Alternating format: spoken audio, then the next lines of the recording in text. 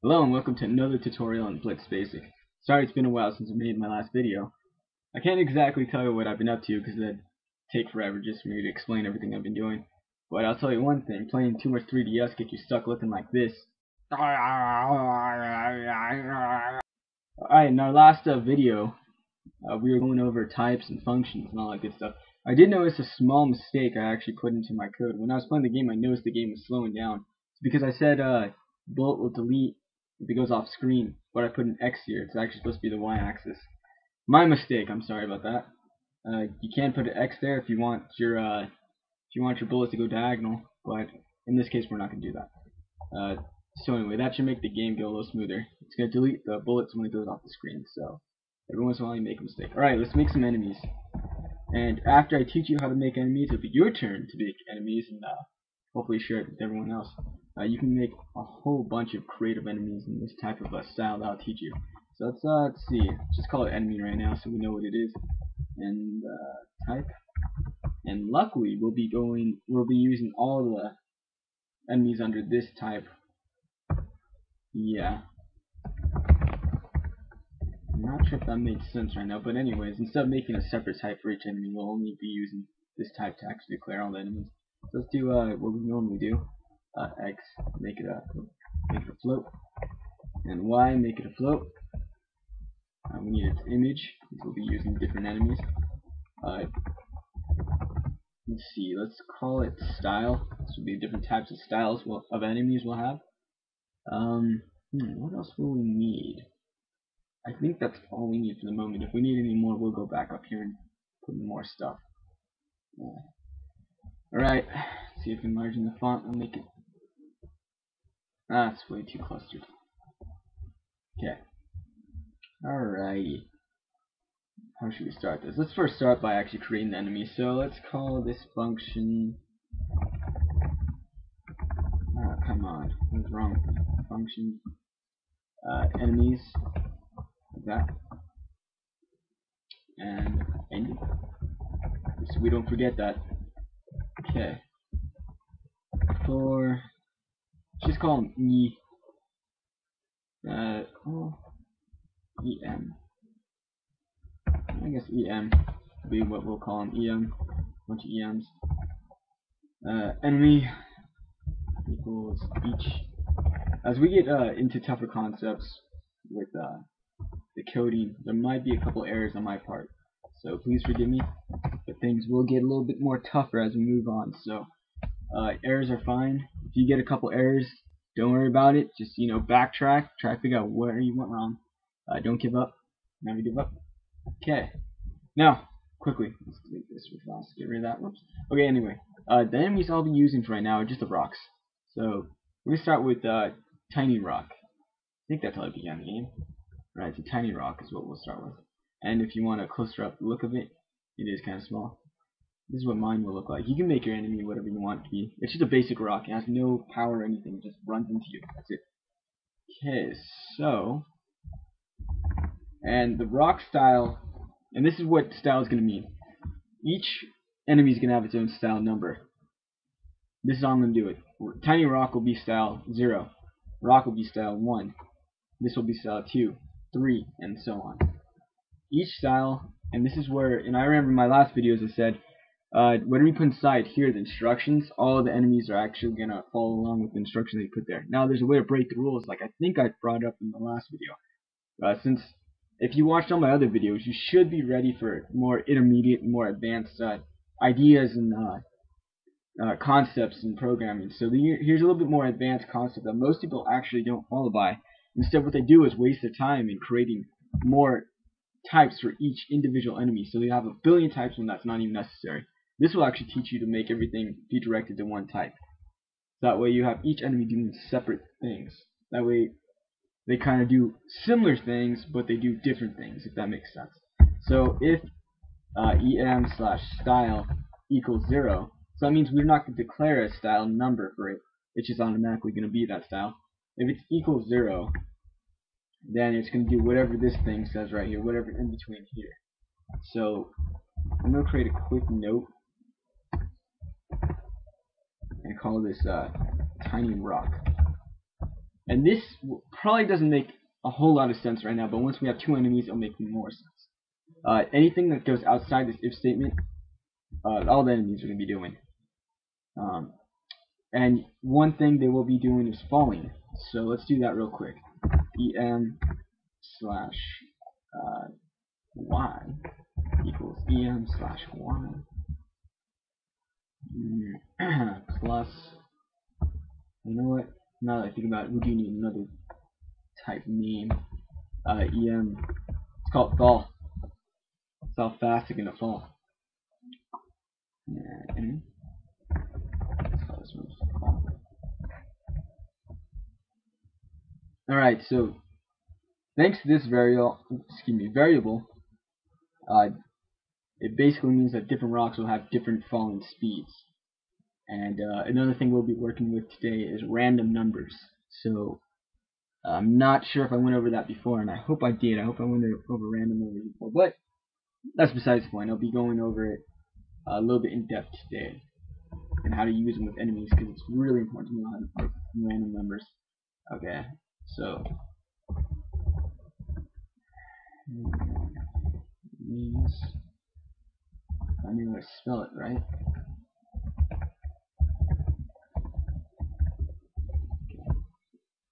Well, I just got out of class and I'm kind of sleepy, so my typing's kind of whack. That's all I do all day is just type. Alright, so another thing we need to do is upload the enemy image. I'm just gonna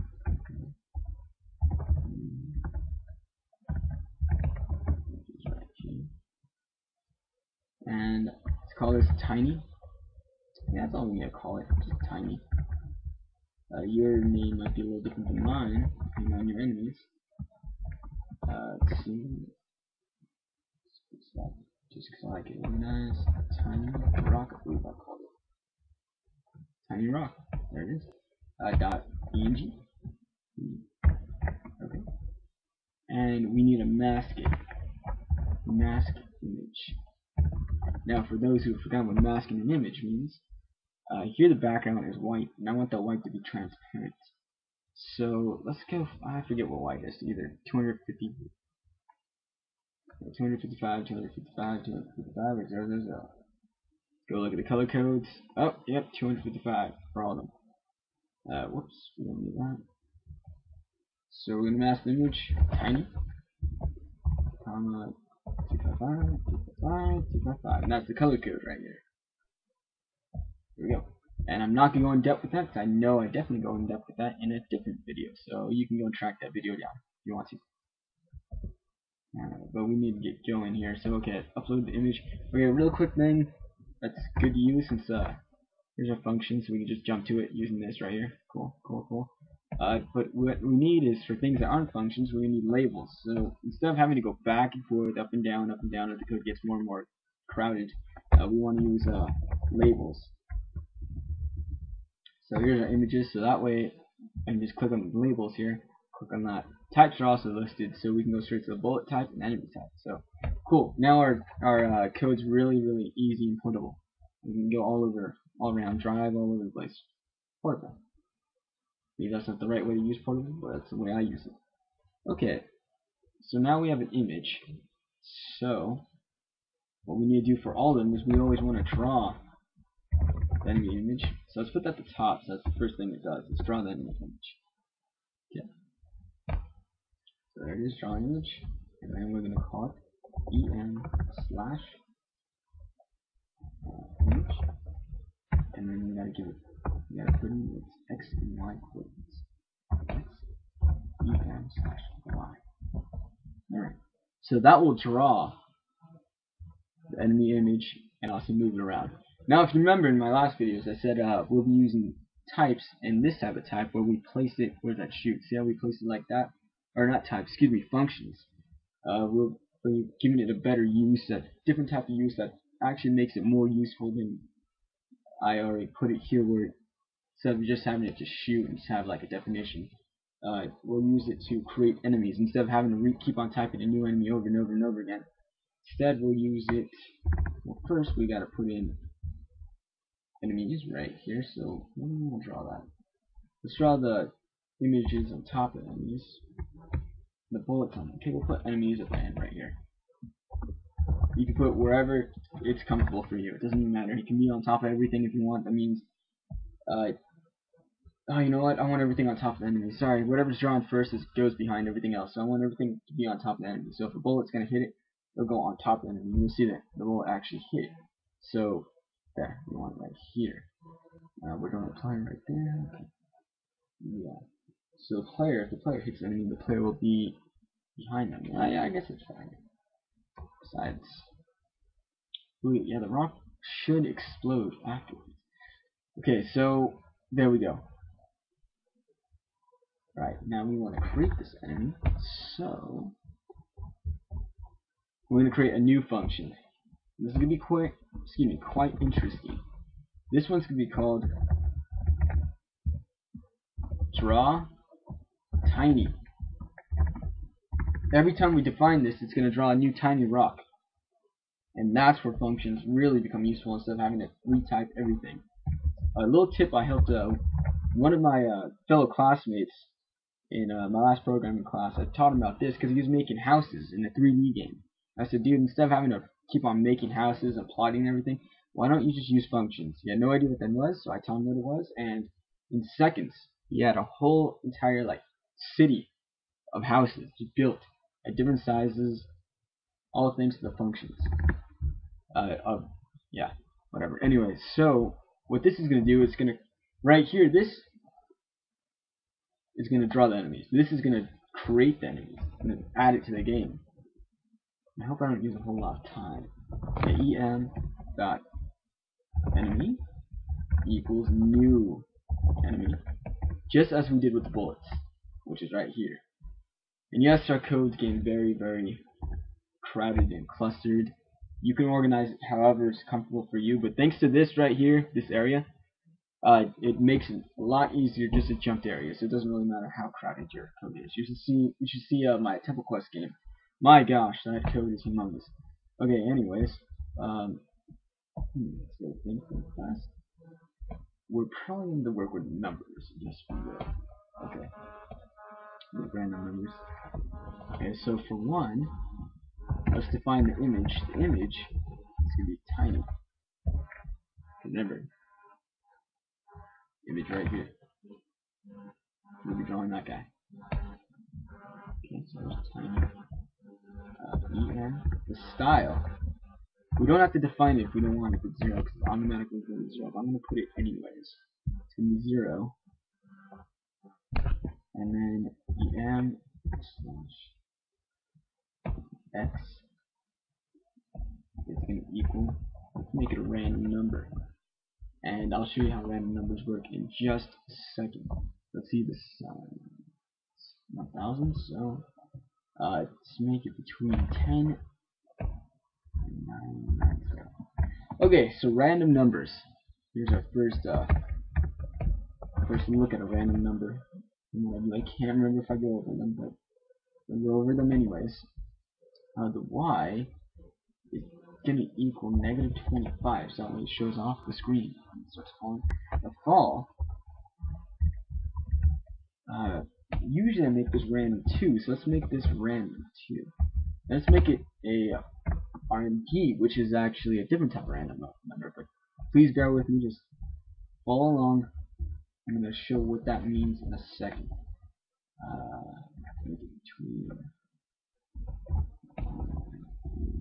No, I believe it's -3 and 3, comma.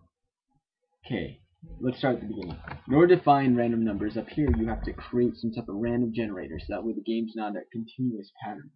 That way it's almost as if the game is random, but it's really not. So it's called seed ren RMD, just seed random numbers, and we're going to set to the computer's milliseconds. And what that's going to do is, since milliseconds go so quickly, when it's time to look for a random number, it's going to select the milliseconds that your computer's running by. And that number is the number it selects. Since milliseconds go so quickly and almost untrackable or untraceable. You can't count to it because it's just doing so quickly. You'll never have the same pattern. So our random generator is ran off milliseconds. Now I've seen different types of random generators being created. Not everyone does it by milliseconds, but that's how I do it. Since that's the only way I actually really know how to do it, and that's the only way I care how to do it. Since this always seems to work for me. So if you find another way and you want to teach me it, go ahead. Okay, so now what's happening is it's got a random generator right here, and it's going to choose a number between 10 and 990, and only a number between these two. When it's a full name like this rand or an abbreviated version of random, it chooses full numbers with no decimals. If it's RND, it chooses decimals, so it could be 2.9, 2.8, 0.1, and it's between -3 and 3. Another thing we do have to do is make this a float if we want the RND to work properly, or else if it's 0, it's going to be stuck at 0 and it's going to not fall at all. Okay, so that's going to do that. Now, it's a function, and it's not read until we tell it to read inside the main loop. So that's the main loop. Now, here's where things can get kind of bad. Draw tiny. You know what I call it? Draw tiny. Okay, this is where things can get bad. If I just put it right here, of course it's absolutely not going to do anything since there's no collisions or anything right now at the moment. But it's going to draw a trillion different rocks and slow down the computer. Let's run it to make sure everything's working just fine. There you go. At random positions too. Cool to look at. Slows down your game. Oh, it's going pretty good. I could shoot at these guys all day long and nothing will happen. Huh, but it looks cool. It's an awesome screensaver. By the way, if you do want to learn how to make a screensaver, I'll be more than happy to teach you how to do that, since we can make this into a screensaver. It's possible. So let's close this out. Alright, so there. Now we create our first enemy. I hope you're excited, because I sure am. It's looking pretty dang good. Now, we already defined random numbers. I taught you a little bit how they work. In order to make the tiny rocks appear at random, we're going to set up a random number. But we're going to do it a little differently than you may imagine. It's not just going to always choose from the same random number. It's going to choose from a different set of random numbers. So, this is how we're going to do it. Oh, man.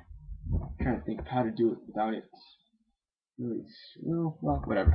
If rand, should we do it that way? Yeah, sure, why not? Is between 0, let's make it 1, I believe it should be. Yes, let's make it 1. No. Well, it's up to you. I'm fighting with myself now. Okay, so anyway, that, and I'm going to call this just random. The variable we got defined up here. And you'll see what it does in just a second.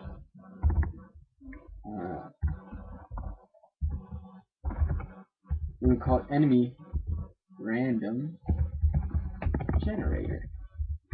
There we go. Global random. And this is actually what's going to make or break your game, depending on how quick and how often your enemies come. You can always come up with your own method doing it. You don't have to do it my method, but this is the way I'm going to create the game for right now. That equals 1. We're going to draw a new enemy. Since random doesn't have a number at the moment, nothing's going to happen. So let's give random right now a pretty large number.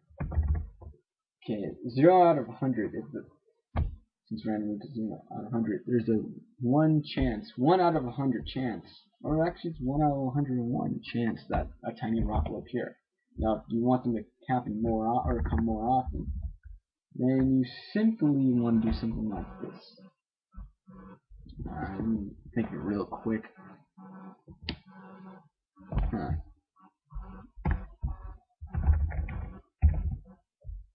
Let's see. Let's call this one timer. Okay, good. That's not. Okay, timer. And we're going to create a quick timer right here, and that's going to actually subtract 1 from the random every once in a while. And let's make it a float too. There we go. So let's see. Timer.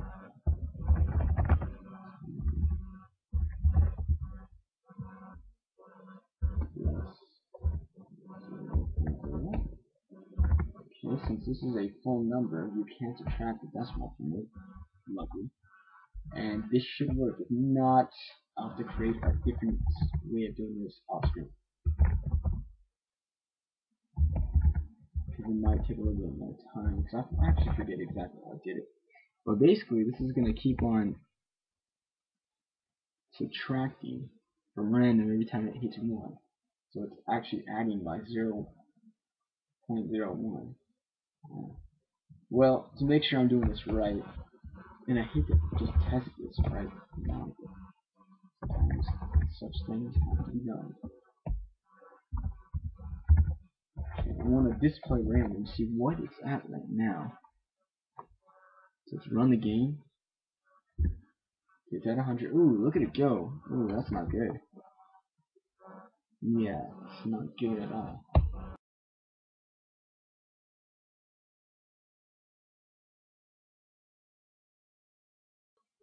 Well, for right now, I'm gonna mess with a couple different techniques, because there's several different ways to do this, but I tried to do the simplest. Well, than that, right now, this is what you got right now. You can mess with it however you want. Maybe you can create your own way of doing this, but right now I'm going to leave it until the next video to find out a better and more efficient way to get this problem out of the way. Alright, well, I'll see you guys later until next time, which will probably be later today, so you don't even have to worry about it. Or have to even wait that long. Alright, see you later.